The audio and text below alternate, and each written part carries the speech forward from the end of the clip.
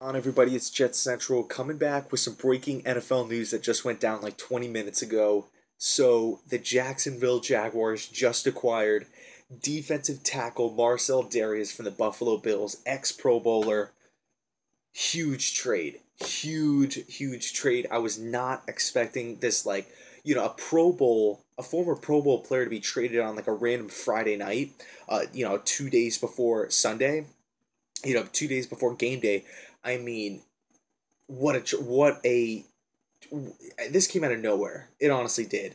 So the Jacksonville Jaguars got Marcell Dareus from the Buffalo Bills, and the Bills got in exchange for Dareus, they got a sixth round pick for 2018 that I think has the possibility of changing to a fifth round pick depending on some certain variables.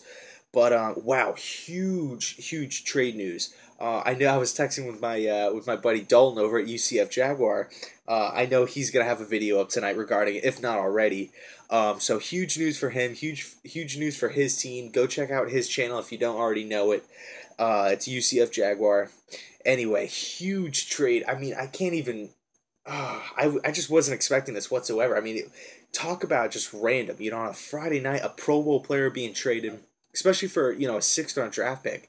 One thing I want to kind of bring up is Darius's contract situation. You look at Calais Campbell; he's on a big deal. You have to assume that you have to have some money left over for Jalen Ramsey and these guys. I mean, I know they're young. I know they're still on the rookie deals, and they're not going to be free agents for a long time. But you don't want to be tied down with long, lingering contracts. I know the guy that they got from the Denver Broncos, I think 2 years ago, or it could have been last season, the defensive tackle. He's on a big deal. I know Allen Robinson is a free agent to be, I believe, at the end of this season. So the contract information is going to be really interesting to kind of dive into and check out. At least regarding the Jaguars cap room and stuff. What are they going to do with their money? Who are they going to go after? Are they going to be able to re-sign Robinson if they can't franchise tag him? So definitely something to look into there as far as schematically and how he fits on the Jacksonville Jaguar team.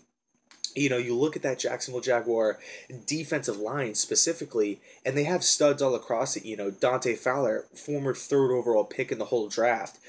Just like, Calais Campbell, he's on a big deal. I know they have Yannick Ngakwe, I think is how you pronounce his name. He's an end rusher. He's been pretty productive out of Maryland. I did like him at Maryland, but I did not think he was going to have this much pop, I guess, coming, this early in his NFL career. I did not see that coming whatsoever. He's a speed demon. He's good at getting after the passer. Malik Jackson is the guy's name from Denver. So they have him as well.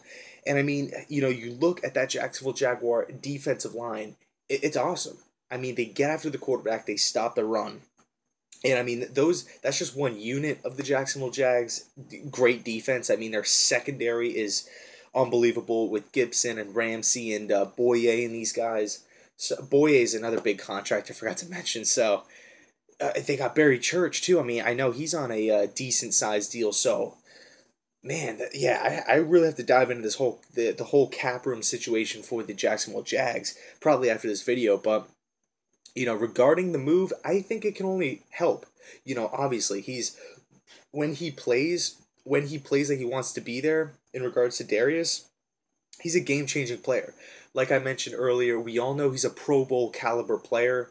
Obviously, he was a great player for Buffalo early on, and then things started happening when Rex Ryan got hired. I guess he didn't want to play in the weird 3-4 defense. And Rex kind of made him to, and supposedly the system was too complex for him. That's what he said. And then obviously Rex was fired, and McDermott comes in, and supposedly they still weren't happy, or he wasn't happy with his role, and obviously he was on a huge contract. So the Buffalo Bills front office had a decision to make. They acquired a 6th round pick for him, which I think is a little low, to be honest. But in regards to the contract and everybody knowing that, I guess Dareus wanted out of Buffalo, I guess you could kind of sit there and say, look, let's just take what we can get for him.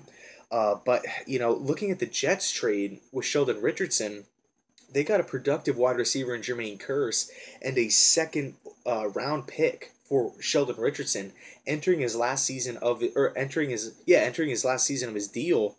Um, you just figured that you could get more for Dareus, but anyway, I mean, I know it can move up to a fifth, but I just still feel like a third round pick would be a nice trade off. But anyway, I think the Jaguars got a steal. You know, they got a Pro Bowl potential player for a sixth round pick.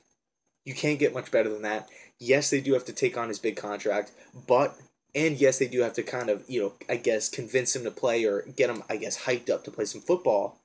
But in the grand scheme of things, big picture, what did they do? They got a Pro Bowl caliber player for a future sixth round pick that can potentially move higher up to a fifth round pick. So I like the move from Jacksonville's end. I don't necessarily understand it from Buffalo's end. I know that he wanted out. I just feel like you could have gotten at least a little bit of a higher pick, maybe at least a fourth, at least shoot for a fourth. So that's kind of where my mind is on it. Let me know down in the comment section. What are your guys' thoughts on this trade? Totally not expecting on a Friday night. Who would have thought? And like I said before, go check out my buddy UCF Jaguars channel. Any Jaguar fans watching this video, you will not be disappointed if you guys already don't know it. So that's the video. Marcell Dareus is a Jaguar.